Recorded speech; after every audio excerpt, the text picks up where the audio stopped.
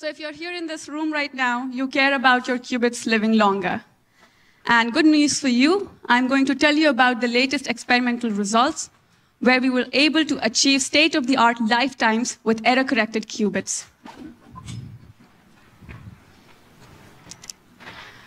Here's the exhaustive list of authors who made this work possible, and I'm a theorist on the team speaking on behalf of all of them. So quantum information doesn't come very easy to us. Here's a huge dilution refrigerator. It's about my height or taller. You cool this down to 10 to 20 millikelvin, and then you place your qubit at the very bottom of this dilution refrigerator where it's the coldest, your superconducting qubit. And now this qubit can still be affected by errors that find its way. For example, the T1 error, which is also called relaxation error. It is similar to your bit flip, takes qubit state 1 to qubit state 0, qubit state 0 to qubit state 1. You could have T2 errors, which are dephasing errors, messes up your superposition of 1 state and 0 state, taking the plus state to the minus state, and vice versa. Now, these errors then limit the lifetime of your qubit as follows. Here's a graph where I show various superconducting qubit technologies that have been realized over time. The y-axis shows the year. The x-axis shows their lifetime in nanoseconds. So I show this graph all the way up to 2012, and then after that, it kind of plateaus the development in lifetime, the improvement in lifetime. The state-of-the-art lifetime is actually given by this paper in 2021, which stands at 0.3 milliseconds, yes.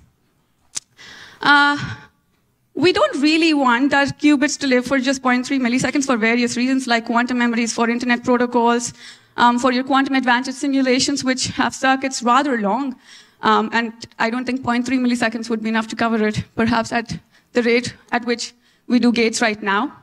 So can we do something else apart from relying on microwave chip designs to lower the probability of these T1, T2 error events to make our qubits better? Can we actively keep these errors in check while they're happening and decrease the error probability on my qubits? The answer was, the question was positively answered by Peter Shor in terms of quantum error correction with his error correcting code in 1994.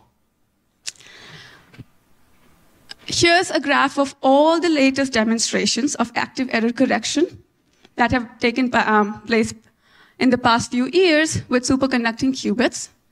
And it shows how error correction improved or made the lifetimes of the qubits you started off with worse.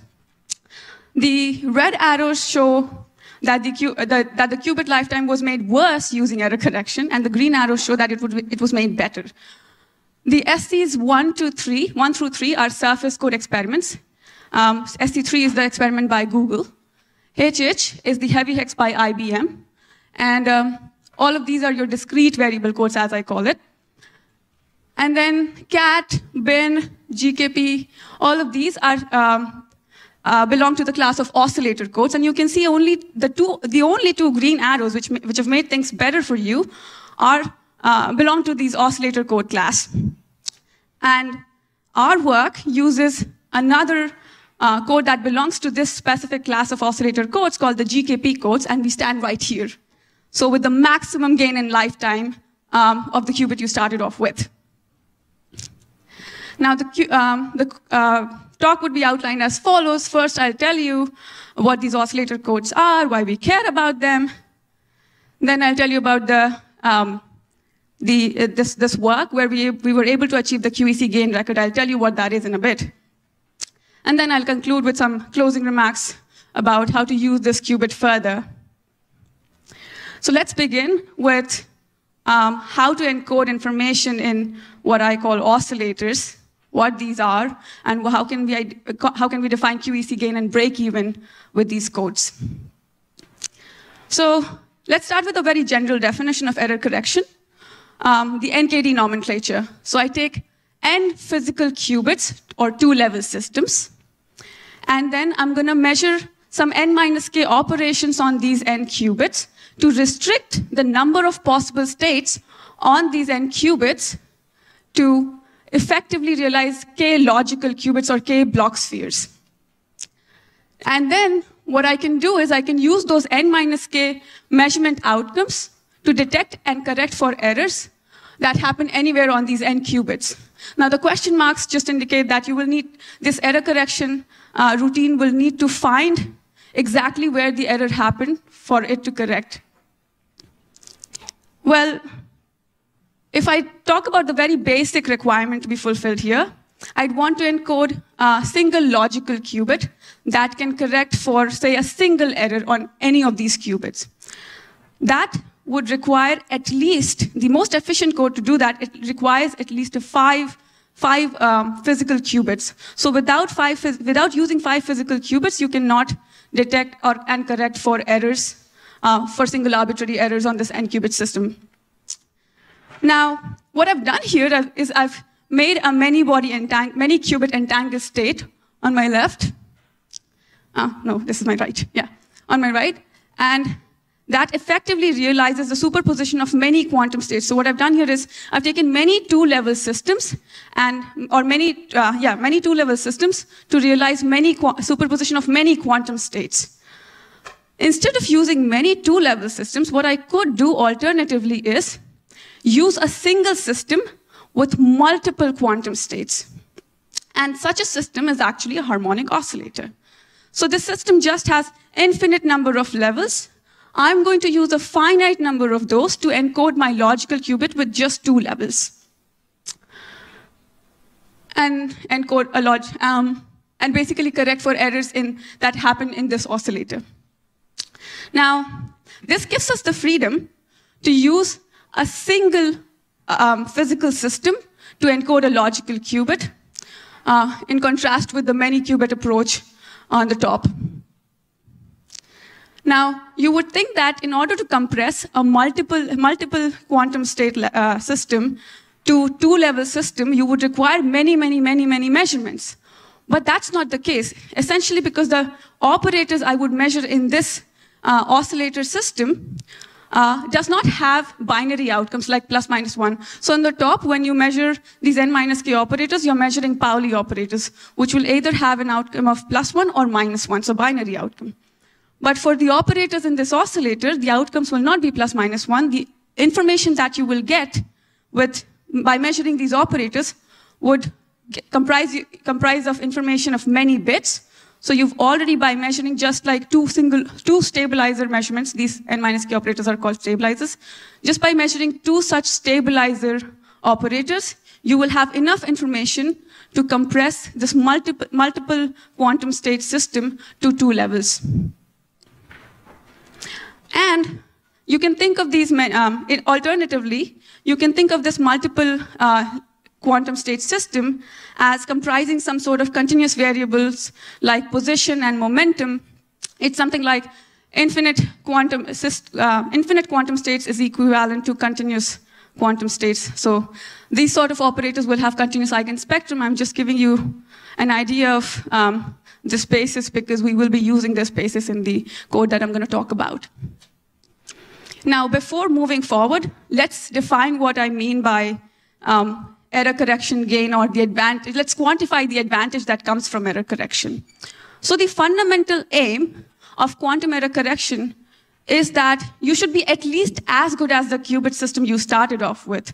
So essentially, let's say in the NKD picture, you should be at least as good as the best qubit you can define on that n qubit system. If not, then you can throw away your n qubits and just use that single qubit to do your quantum computation. Why do I need n qubits to do something that is better done by a single qubit? So then that gives me a measure to quantify my error correction gain as the ratio of the lifetime of the logical qubit and the lifetime of the physical qubit.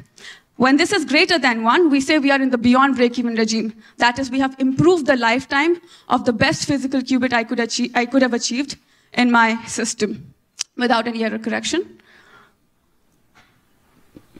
This should not be confused by with a well-sought property of threshold, which says that for a family of codes below a physical error rate, you can always decrease your logical errors by increasing the code size or by increasing the number of qubits in the NKD nomenclature. Now, this gives you a guarantee that at some point you will be able to achieve the desired error rate for your quantum circuits or memory or whatever. But break-even still stands to be the functional utility of error correction. If you haven't achieved break-even, being below threshold doesn't count. However, beyond break-even these beyond break-even oscillator codes should not be taken to be competing with below threshold QEC. We definitely want below threshold QEC. So I would say that you should take these oscillator codes competing with your transmon qubits that you use. You can take multiple of these oscillator codes, run their stabilization routine or error correction routine on top, and then you can measure your favorite code with a non-zero threshold on top of these qubits to realize below threshold QEC. This in turn would give you an enhanced performance for below threshold QEC, essentially because you're using a low error qubit at the base layer of this below threshold QEC essentially will decrease the number of qubits n required to reach a desired error probability with your final logical qubit. Okay, so now I'm going to define the break-even for our setup here. Here's a cartoon of the setup we use. The gray space around the tunnel is basically the superconducting cavity, which contains your oscillator with multiple states. This is essentially a superconducting cavity where the different levels tell you how many quantas of energy these levels have. So for example, if I normalize correctly, the 0th level, the first level will have no quanta of energy. The second level will have 1 quanta of energy.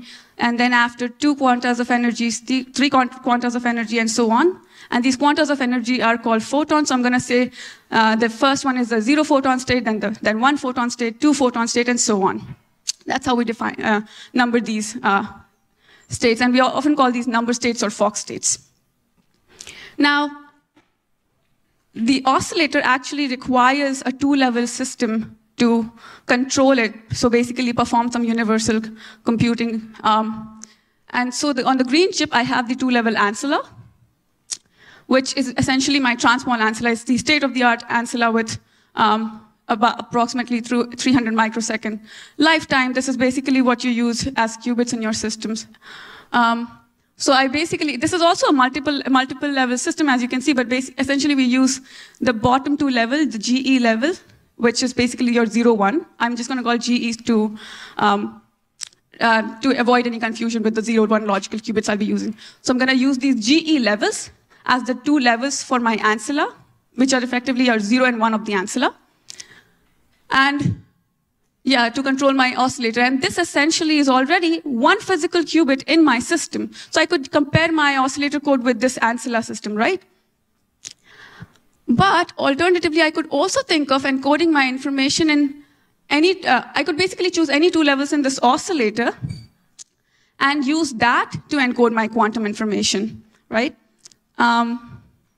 And in order to do that, I need to know which of the 2 levels would be the longest lived without any error correction. So what is the simplest way possible to encode quantum information here without any error correction in this oscillator?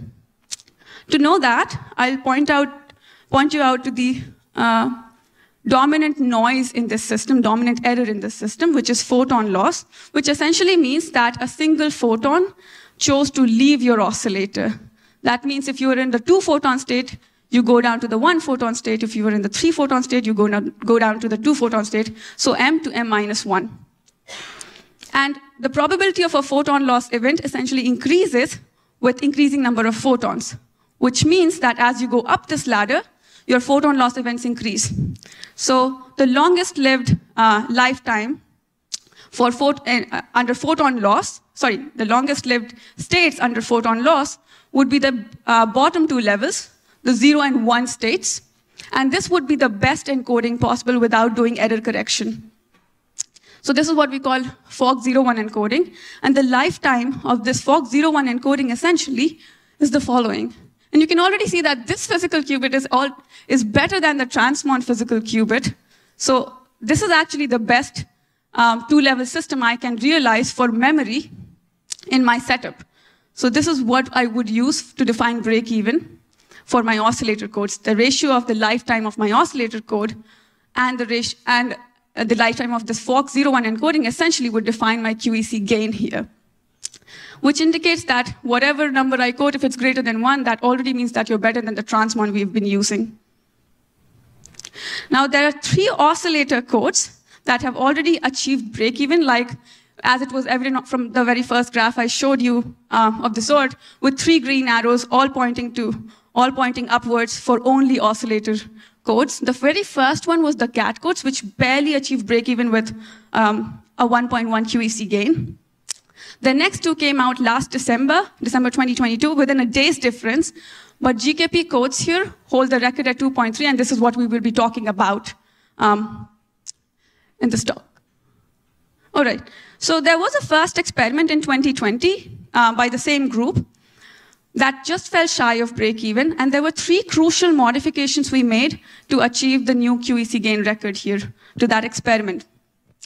The first one was we used reinforcement learning to optimize experimental parameters. Second, we used a better ancilla. The first ancilla we used was of 100 microsecond lifetime, and this one was 300 microsecond lifetime. And the third one was a more accurate stabilization routine for the code, a more accurate error correction routine for the oscillator code. All right. So before I introduce you to the code, I first want to cover some basics of phase space. These codes are defined in phase space of the oscillator, and I'm going to try and make it very less physicsy. So first, the errors. Like I said, there's photon loss, takes you down by 1 level. In the number state 0, 1, 2, 3, 4. Then there could be photon gain, by which you could move up. I've put that down just for completeness sake. A-dagger type errors are very, very, very small in probability. Now, let's define the phase space. Phase space is comprised of position and momentum. Like I said, these oscillators can be defined by some, alternatively defined by some basis in which you have position, in which your states have well-defined positions and momentum. So the position operator is essentially an operator which does not change your state if it has a well-defined position. A momentum operator is something that does not change your state if it has a well-defined momentum. So that comprises of the phase space here.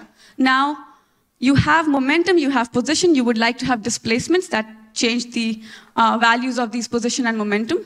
So the eigenvalues of the position and momentum states. So I'm going to define my displacement operator, which takes a real argument to traverse in position and change the eigenvalue of the position state. And it will take an imaginary outcome to traverse in momentum and change the eigenvalue of the momentum state. Now, even though I've drawn this phase space with orthogonal x and p axis, that does not mean that my x and p are orthogonal. They do not commute. And so, since x and p don't commute, displacements in these directions also do not commute. The Lie relationship followed by these displacement operator is given by the following equality, and the A here is the area that's enclosed by the 2 displacement vectors. Just to give you an intuition of what these displacement operators look like, you can see that the displacement in position does not change the momentum eigenvalue. So it should be something that either commutes with momentum operator or is a function of momentum operator itself. And turns out it is actually an exponentiated momentum unitary. And similarly, the displacement and momentum is as follows. Now we're well acquainted with phase space of the oscillator. I'm going to show you these 0 logical code words for GKP. We essentially use a visualization to see these oscillator codes, which is known as Wigner function, which is just the quasi-probability distribution in phase space. So for the zero logical, it looks as follows. These are not multiple qubits in a single oscillator. These are just quasi-probability distribution of being in X and P for these states. The blue ones denote negative probabilities. The red dots denote positive probabilities. That's it. Now, to define stabilize, I have my wave function also here. The wave functions of those number states look like that above. For the wave function of the zero logical, it's just the marginal probability of occupying the X state, essentially. It looks like the delta function here. So the blobs, even though I've drawn them with some width, these are just points in phase space. I've drawn them with some width just for you to identify the pattern here. Okay, so now let's talk about stabilizers here. You can see that there's some sort of translational symmetry in this state. So basically, just move the pattern by 2 root pi in X. I've shown you the markings or the X sticks at the bottom. Move this pattern by 2 root pi. The pattern does not change if all of this extends to infinite X and P. Similarly, move this pattern in momentum by 2 root pi, the pattern still does not change. So that gives me the liberty to define my stabilizers as follows. These are just displacement in momentum by 2 root pi and displacement in position by 2 root pi. And if you look at the area covered by these two displacements, it's essentially 4 pi, and that means my stabilizers commute according to the above equality. So my stabilizers commute, which is what I require for my error correcting codes. And now let's define the logical operators. In order to do that, I will show you the one logical state now, which is essentially the following. Look at the marginal probability. It's shifted by 2 root pi. You can also see that in the quasi-probability distribution. Earlier, at the center X equals 0, I had all the red blobs. Now I have this alternating pattern of red and blue blobs. So it's essentially the same state displaced by root pi. And that becomes my X logical. So displacement by root pi in position essentially is my X logical operator.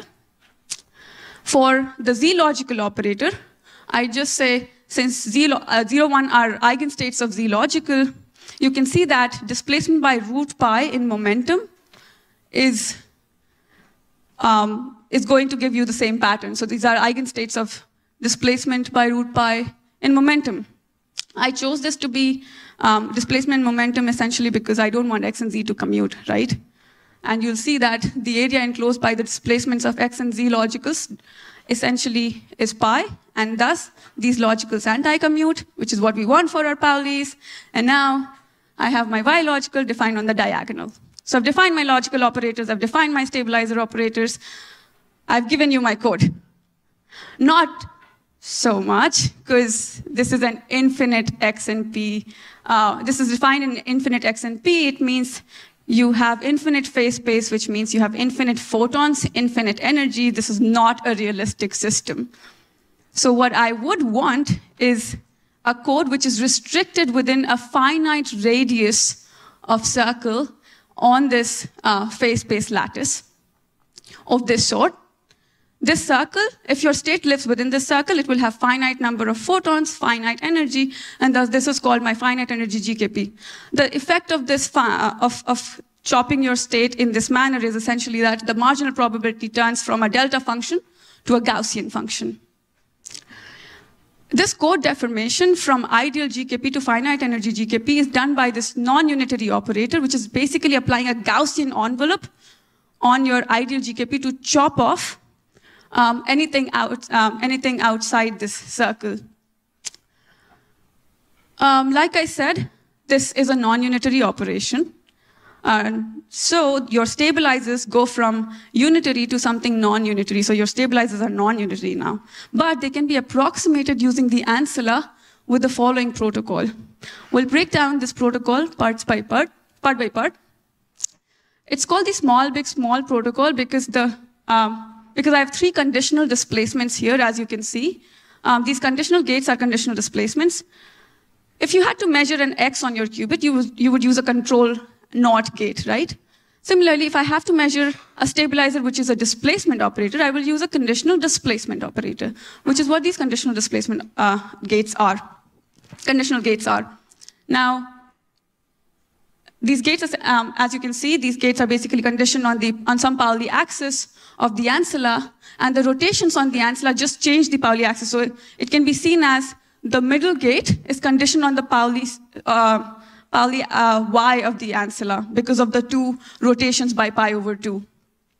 But this is how we write, just so that it's easier for the experimentalist to see, because they can realize this interaction x tensors sigma z exponentiated unitary. Okay. Now, the middle gate is essentially something that's related to the stabilizers, but the gates at the gate at the very beginning, at the end, has something like epsilon, which we don't identify what is that. That's essentially related to delta, the envelope size, which is defined by your envelope operator. And it essentially takes care of these Gaussian peaks. So if you wanted to entangle the delta functions with your qubit, it's very easy. You can see that you can take just this middle e to the I root pi x tensor sigma z operation. Think of the feedback feedback of the phase feedback on the ancilla. So if x was anywhere on an even multiple of root pi, you will apply a phase on the qubit that it rotates by 2 pi or pi given the x value. If you have a Gaussian function, there's an uncertainty, there's an error coming with these Gaussian functions. So you're only making the right rotation at the delta peak, at the peak of the Gaussian. Everywhere else, there is some error. These extra displacements essentially take care of that uncertainty. So I would say that the first half of this circuit entangles the Gaussian peaks related to the 0-1 logical subspace of GKP with the ancilla. So you're entangling a CV state with a DV qubit. When I say DV, I mean discrete variable, 2-level system. CV because it has X and P, which have continuous eigenspectrum. So it's essentially entangling a CV state with a DV ancilla by a rotation of pi about the Pauli Z, or Pauli Y in this case, actually. And then the second half is unentangling the same ancilla by another rotation of pi. So it's a full rotation of 2 pi, depending on the fact that you are in the GKP code space. If you're not in the GKP code space, this rotation will not be 2 pi. So if you started with a plus state, if you were in the GKP code space, you will end up in the plus state. So the measurement will give you a +1 outcome. If you were not in the GKP state, there is some probability that you will get -1 as your outcome. So every time you get a -1 as your outcome, that means there was an error in the oscillator or somewhere in the circuit. Okay, and yeah, because so the epsilons are actually very small displacements. So that gives you the name small, big, small, one big conditional displacement sandwiched between 2 small displacements. This is the experimental circuit that we used for this experiment. The experimentalist used for this experiment. Let's break it down into parts. The first chunk is the SZ stabilization. I just showed you one chunk of this circuit. So the first chunk is SZ stabilization. The second chunk is SX stabilization. It's the same circuit, just that your conditional displacements, the middle one will have an I, the other two displacements will not have an I. So basically, the first one looks like that. The second one will have d of root pi over 2 in the middle and d of I epsilon on either sides. Okay.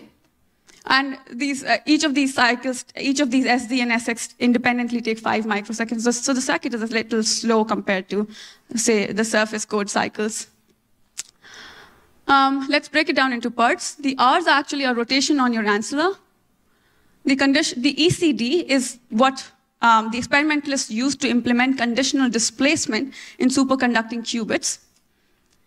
Then I told you that there was no feedback based on measurement. So I'm not looking at the measurement, and I did not want to look at the measurement and do something to my qubit in the previous circuit or in this circuit right at the bottom. But in superconducting circuits, while you're measuring your qubit is still entangled with the oscillator, And that causes an unwanted rotation while you're measuring the qubit. But this can be undone. So given you know the time it took to measure your qubit, and you don't know the measurement outcome of your qubit, you can apply, you can basically update a rotation to cancel the rotation implied by this error. So essentially, this is not an error you can't correct for unless you have measurement errors. So readout errors are not very good in this case either. If you have readout errors, this rotation of phase space, so essentially if your state's like this, it sort of rotates like this depending on how much time your readout took. So if the readouts were faster, it would be great. But currently, there's a fundamental limit imposed by something called T1 versus N bar. Nobody understands why that is the case. The idea is you can make your readouts faster by increasing the number of photons in your resonators which you use for readouts, but increasing N bar somehow affects your qubit lifetime adversely, so you can't do that. So there's some sort of give and take there. We don't understand it, so we can't actually make these readouts faster. And so we can't really avoid these rotation errors. Nevertheless, this feedback based on the readout is done in real time, which is not the case in the experiments of surface codes, etc. You don't do any real-time feedback there, right? The computer there is basically denoting the FPGA, which is used to do this feedback. And it is used to correct for the idle errors during readout, like I said, and it is also used to reset the ancilla. So if you measured the ancilla was an E, you will apply a control NOT, a NOT gate conditionally dependent on the classical measurement outcome. And that would reset your qubit to G, because for the next round, you again need your qubit to be in G. All right. And then the full cycle takes 10 microseconds of time. This entire circuit has a lot of hidden components you need to optimize. Even in the ECD itself, there are so many parameters that you need to optimize. There are hidden nonlinearities you don't like, you don't want it to affect your system. So there's so many parameters to optimize here, and it's just not possible for a single human being to do that. But a machine can do it for you. And that's what Vlad did. So Vlad in this paper actually showed some reinforcement learning methods to control experimental, to use optimization for these quantum control experiments of this sort. And he used essentially this technique to optimize 45 different experimental variables in this experiment. One of the counterintuitive results we found was that the reinforcement learning agent chose to slow down your ECD gate. This is counterintuitive essentially because you would think that the faster the circuit, the lesser is the error probability, so we will just do better by doing everything fast. But the other agent chose to do it slower. We have some intuition behind it. I'm just not going to say anything about it, but if you have questions, I would definitely answer. We also use the RL agent to optimize the delta, the envelope size. Now, why do you need to optimize this delta? Like I said, we need an envelope to restrict the system to a finite number of photons. But at the same time, as soon as I have applied this envelope, I've taken the delta function in the marginal probability to a Gaussian function. That indicates that the 0 and 1 logical states are not orthogonal anymore. And that is what you need for a perfect error-correcting code. So once you have this non-orthogonality, you're going further and further away from perfect error-correcting code. It's an approximate error-correcting code. But it doesn't affect you as badly if your orthogonality is at the order of 10 to the minus 7. Sorry, if the overlap is of the order of 10 to the minus 7, which is what it is in the current experiment, it's fine. So there's some sort of optimal regime we need to achieve. We need to keep the photon numbers at a low to control various system parameters. We need to keep it high for the error correction to work better.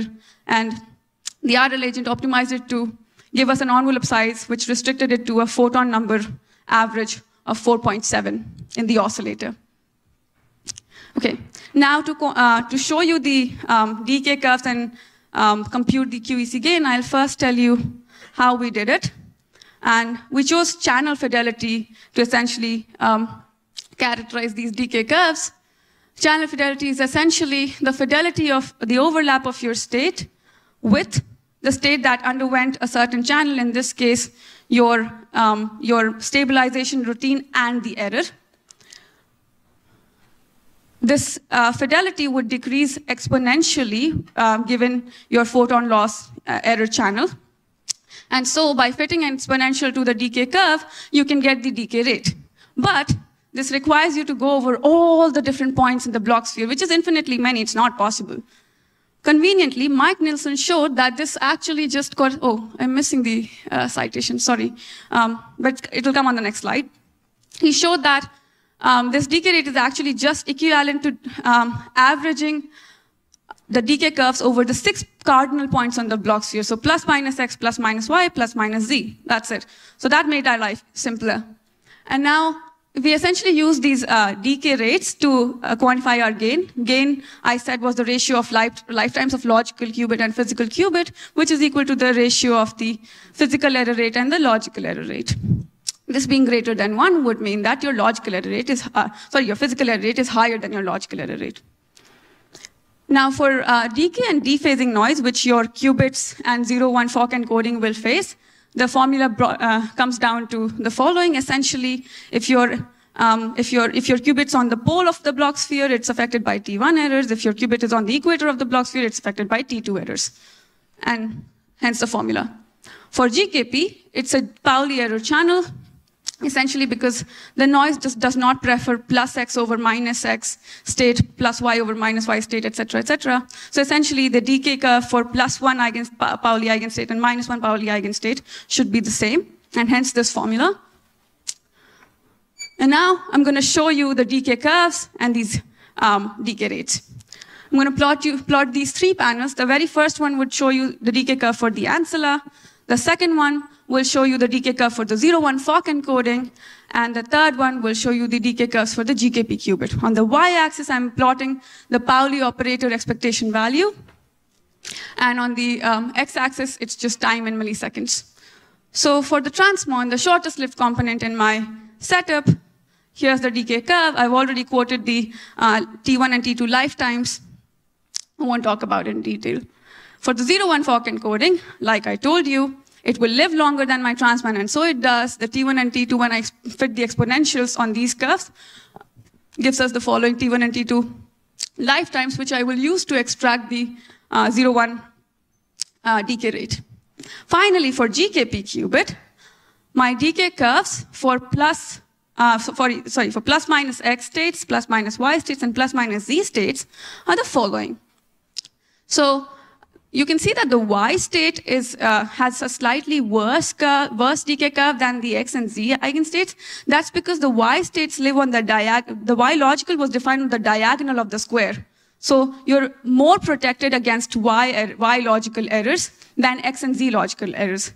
And this doesn't give any advantage to the y states because they are not affected by y logical errors, right? So the x and z logical errors, which are worse, both affect the y logical states, and thus your y logical lifetime is worse. The open circles here are your uncorrected GKP states, just to show that this is not a very highly stable state that will just follow the same decay curve even without error correction. Without error correction, it's actually really bad, worse than the transmon ancilla that you're using. Okay, so I've shown you all the decay curves. Now I'm just going to fit it to an exponential, extract these decay rates, and then compute my QEC gain to find that the lifetime of the GKP qubit has improved. Sorry, the active error correction using GKP has improved the lifetime of my 0-1 fork encoding by a factor of 2.3. And you can see that this is already better than your transmon. Your transmon is much lower than the 0-1 fork encoding also. All right. Here is the experimentally extracted Wigner function, the cartoons of which I was showing you, the quasi-probabilities. The very top panel is your 0 logical state. The second panel is your 1 logical state. And the third panel, I'm just showing you the marginal probabilities of 0 logical and 1 logical. 0 logical is shown in blue, 1 logical is shown in orange. Let's look at the very first column, third row, the wave functions. The blue peaks are situated at even multiples of root pi, which is what 0 logical marginal probabilities look like. And the orange peaks are situated at odd multiples of root pi. And you can see that the overlap is very, very small between these two states, almost 0. It's a 10 to the minus 7. I'll just reveal that. Okay. And at this point, my 0 logical and 1 logical finite energy GKP states look like what I showed you the cartoons of. It's slightly different because it's the finite energy GKP, so there's some sort of extended width at the center, smaller width blobs at the periphery. After 100 cycles, let's look at the second column, third row first. You can see that there are some peaks for 1 logical occurring at x equals 0, and similarly for the 0 logical, there are some peaks at the odd multiples of root pi, which indicates the mixing of 0 and 1 logical, because now that some error events have taken place. So error channel essentially starts mixing your logical states. At 200 cycles, this mixing has increased now. And the blue blobs, essentially, which distinguished between your 0 logical and 1 logical, you can see that they're sort of starting to disappear from the quasi-probability distribution. At 400 cycles, I'm still able to distinguish my 0 logical and 1 logical. That indicates the lifetime is of the order of something around 2 milliseconds, actually. And finally, at 800 cycles, I have this grid state with no blue dot. Blue dots in this quasi-probability distribution indicate the quantumness of your state, absence of which should not mean that you don't have a quantum state, but in this case, it is a classical mixture of 0 and 1 logical states. I say almost here because there's some blue still there after 800 cycles, but I can say that it's almost a classical mixture of 0 and 1 logical states. Now, I will not show you any more Wigner functions, but we carried on this experiment for 10 to the 5 cycles and found that after 10 to the 5 cycles, you were still in the code space with the same grid state. So this grid state is very, very unique to GKP states. If you're in this grid state looking thing in your final Wigner state, you're in your GKP code space. So after 10 to the 5 cycles, we were still in this code space. And I have evidence for it. I can show it to you after the talk or like in the question and answer session. But for now, take my word for it. So we wanted to understand exactly why this SPS circuit performs so well in terms of GKP stabilization. Why is it able to keep you within the code space after 10 to the 5 cycles? So GKP originally was designed by the GKP Gottsman-Kitaev-Preskill to correct for displacement errors. More specifically, Gaussian displacement channel, which is a classical noise channel. What I have here is a quantum noise channel, A hat, photon loss. It's a discrete error. It's not like displacements. It's not a continuous error. It's a discrete error. How is GKP correcting for it so efficiently? So we decided to use the POVM approach, the Krauss map approach. We studied the Krauss map created by these two measurement circuits. You have 2 measurements here. So you will have 4 possible operators you could apply on your oscillator state. G, G, G, E, E, G, E, E denote the measurement outcomes you got. So in this circuit, we started with G, and we hope to end up in G if we were in the oscillator state. So an outcome of GG is trivial. It indicates that perhaps there was no error. It doesn't give you any information about error. Let's just put it like that. GE or EG indicate there was an error. EE also indicates there was an error. So now I'm going to look at these matrices, KGG, KEG, KGE, KEE. The next thing I show you is not an experimental data. It's a theorist calculation to just show you how these things work. So I'm going to plot the transition probability. There should be a mod square there. But anyway, I'm going to show you the transition probability of taking my code states to the error states and vice versa using these K operators. The states defined by the subspaces C0 through C5 here that I have on the input and output axis are as follows. The C0 is my code space. It's comprised of 2 orthogonal logical states. I don't write 0, 1, plus, minus because they're not exactly orthogonal. What I chose here were the Hadamard eigenstates, the plus minus Hadamard eigenstates, which for GKP, no matter what the envelope is always completely orthogonal. So I chose those 2 states. And C0 comprises of these 2. C1 is essentially a single photon loss or photon gain applied to my code states. So the first order error state, like I said, A and A dagger were my errors. C3 through C5 are essentially when I apply two photon loss or two photon gain events, essentially a degree 2 polynomial and A dagger applied to the code state, that sort of error. So that's my second order error state subspace. Now, like I said, KGG should not do anything amazing. It should not take care of errors. And when I plot KGG for these subspaces, the transition probability for KGG, I find the following. I'm living within each of these blocks I show you. What that means is if you're in the green box, that means you've put in your logical state, and what you get out after applying KGG was also a logical state. So it just applied either a logical operation or a logical identity. In this case, you can see that it's off diagonal, and that's because the SPS operator itself on the GKP code space applies a Y logical operation deterministically. This is not an error. We know that it should be applying a Y logical operation. For all the other error states, second order error states, first order error states, you can see that you are within the orange box and the yellow box. The orange box indicates that you've taken your first order error state as input, and what you get out after applying KGG is also a first order error state.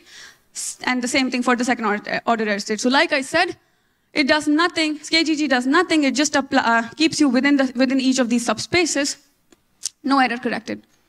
And E outcome is interesting, and when we look at the KEG transition probabilities, we see that we are restricted to, with maximum probability, we are restricted to the lower triangular region of this block diagonal matrix. What that means is, for example, if you're below the orange box, it means that you've taken a first order error state as your input and thrown out a state in the code space as your output. So you've pushed your first order error state down to the code state. Then if you're below the yellow box, you've pushed a second order error state down to the first order error state. So you're pushing yourself down towards the code space, which is in the favor of error correction. And this is essentially like a single-step probabilistic correction. I say probabilistic because all of these numbers are not exactly one, but they are, for example, for the numbers below the orange box, it's 0.999 something. So it pushes down a first-order error state with a probability of 0.99 to the code space. For KEG, it's the same thing. For KE, it's something better. It takes a second-order error state and pushes it all the way down to the code space. So it's like a two-step correction in one go. So now I can say that this KGG is sort of applying, so it's sort of trickling your error state down to the code space through better and better, less worse error states. So if I define all my errors as polynomials in A's and A daggers, my SPS map just keeps pushing my error states down towards my code space step by step, probabilistically, I say, because if you've noticed, there is some non-zero probability of being in these black circles.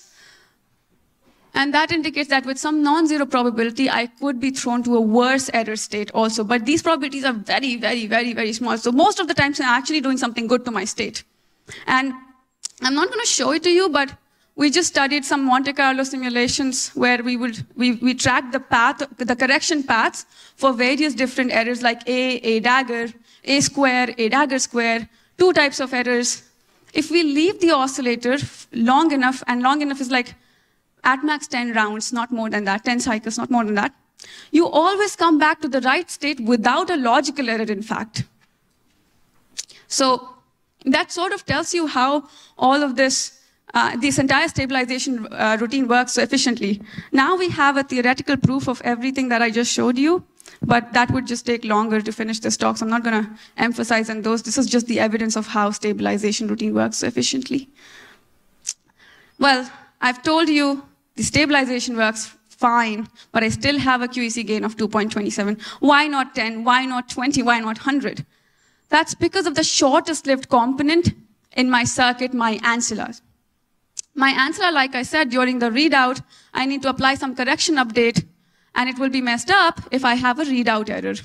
So what happens is, if you have a bit flip during a readout, G goes to E, and you've applied a wrong correction because the state was rotated during this idling. based on the fact that the qubit was in G, but you've corrected thinking that the qubit was in E, and these two outcomes will have different correction updates, and you've corrected it to the wrong state, so it's some sort of rotation. This is hazardous because a rotation by pi over 2 in phase space takes you from the 0 logical state to the plus logical state, so from the x basis to the minus basis. It is the Hadamard gate on your circuit, so if this readout error is really bad, it could be a logical Clifford error. Right now it's not, which is why we're actually getting these error rates. But yeah, this could be actually very fatal. Another component in my SPS circuit where ancillas could be fatal is the conditional displacement. So we'll focus on the biggest conditional displacement, that is the central conditional displacement in my SPS routine. What it does is it takes, it entangles your ancilla. So it takes your ancilla, and with the G of the ancilla, you will do nothing to your state, and with the E of the ancilla, you would have taken the state and shifted by 2 root pi. So for the GKP state, it's a logical identity, but this is what you would be doing to your state. If there was an error, you could fall anywhere between this path. Basically, you will not complete this displacement, and you will fall somewhere between this path. The pink region here is a logical error because the greens show that if you end up in the green region after an ancilla decay, with further error correction rounds, you will be corrected back to the right state. But if you fall in the pink region, that will be a logical Pauli error because then further error correction rounds will correct you back to the 1 logical error if you started in the 0 logical state. So ancilla errors actually can give you a logical Pauli error. Now, you can also have dephasing or phase flips. Phase flips do nothing during readout. During conditional displacements, I'm going to, again, ignore the small conditional displacements. Just take my word for it. It induces correctable errors. During the big conditional displacement, which is essentially to the I root pi x tensor sigma z, if there is a sigma z error, it will commute through that gate, right? But the Clifford rotation by pi over 2 on the ancilla will convert this sigma z to a sigma y, and then that sigma y error will affect the next conditional displacement, just changing the sign of this conditional displacement. So if you wanted to displace by epsilon, you will be displacing by minus epsilon instead. But then again, this is a correctable displacement, and it will be corrected in the next QEC round. So sigma z is not that bad for us. Sigma x and sigma y are basically what's limiting this QEC gain right now. Sigma z also, I mean, I wouldn't want my sigma z to be high either, because if this correctable displacement error happened over and over again, it could accumulate to give me a logical Pauli error also. But for now, the bottleneck is sigma x and sigma y errors of the ancilla errors limiting your QEC gain.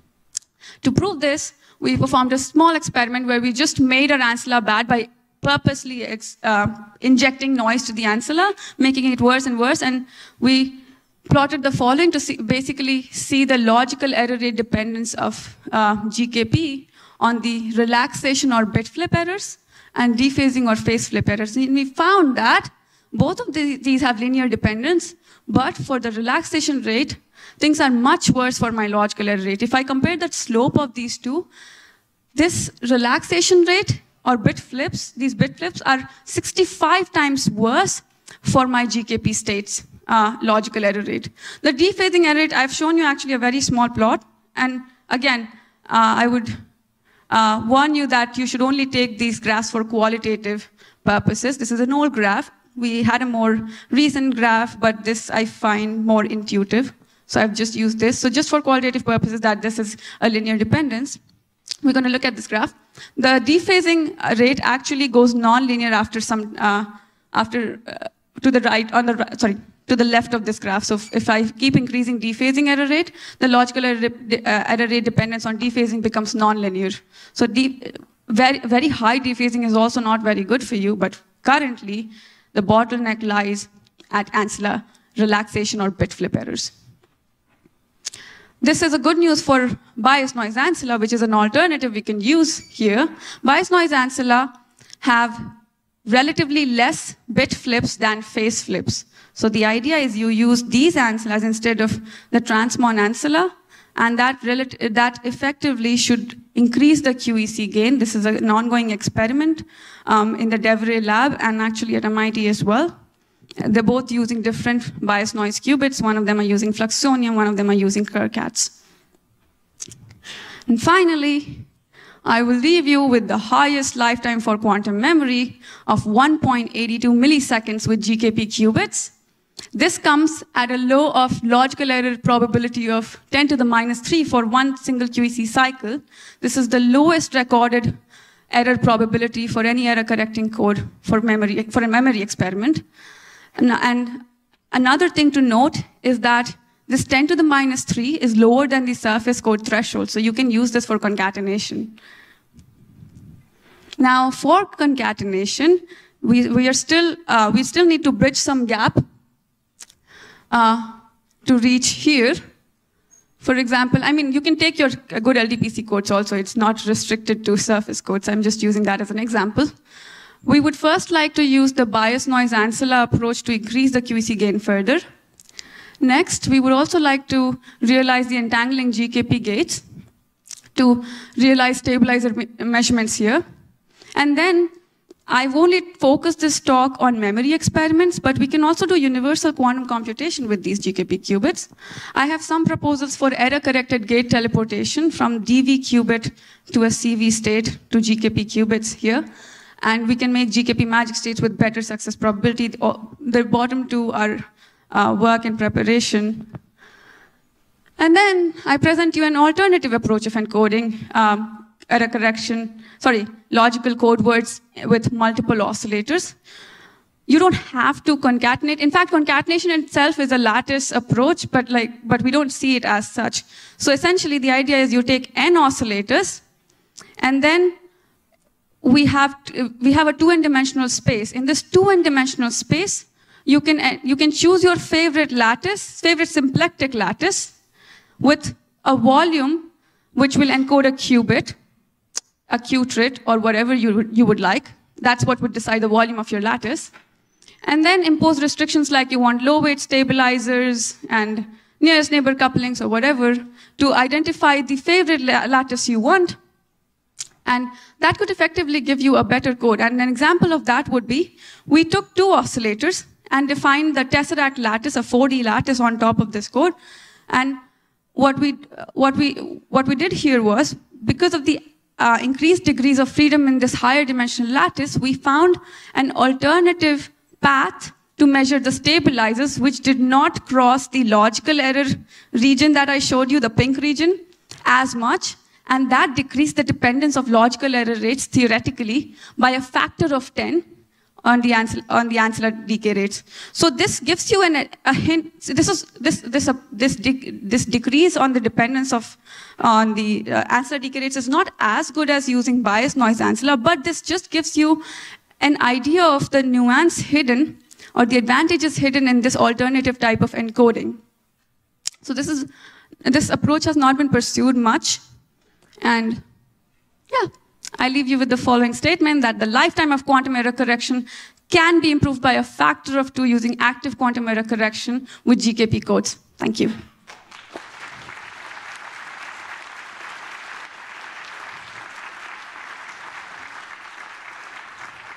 All right, thanks a lot. I think we can still take a few minutes for questions if people can hold off on lunch for a while. I think you have a question there. There. Oh, that's fine. Thank you. Thanks, Shraddha, for the amazing talk. I can't hear you. Oh, I said thank you for the amazing talk and congratulations on the results. Could you please comment on the prospects for quantum communication? And what I mean is the following. You have your super nice encoded state in this cavity. But is there any hope to get it out? You could use transduction, which right now stands at a very low efficiency of 20%, but transduction essentially converts these microwave frequencies to optical frequencies. So you've taken your quantum information in the superconducting fridges to optical photons in your communication channel. We're hoping one day this transduction, this conversion becomes much better and has a much better efficiency. But right now, it's very low, and I would just stick to quantum computing and memory. Thank you. We have one over there.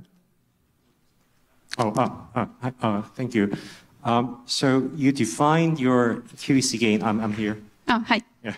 You defined your QEC gain after defining after measuring various decay rates, and then took an arithmetic mean. Sorry, I can't hear you clearly.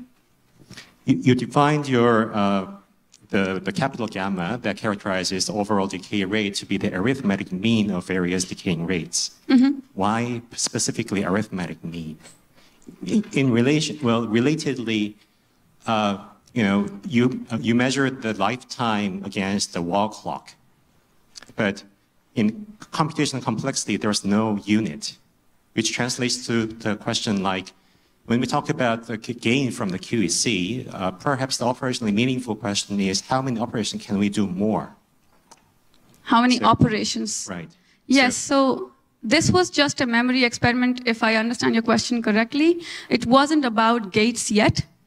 For example, if I were to actually compare the gain for gate operations, I wouldn't even use the 0-1 fork encoding, because 0-1 fork encoding has a really low, it has really bad gates. I would compare it first of all with transmons. And right now there have not been any gate operation realization. So this is strictly a memory experiment. Did I answer your question? Well, I guess it's more of a comment that, when you say, oh, we have increased the lifetime of a qubit, mm-hmm. There is many assumptions that goes into that statement, and it's not always meaningful to compare the lifetime against the wall clock, and especially when you measure the decay rate. For example, why arithmetic mean? There could be other mean. Yes, I agree, but at the end I showed you the error probability per QEC cycle.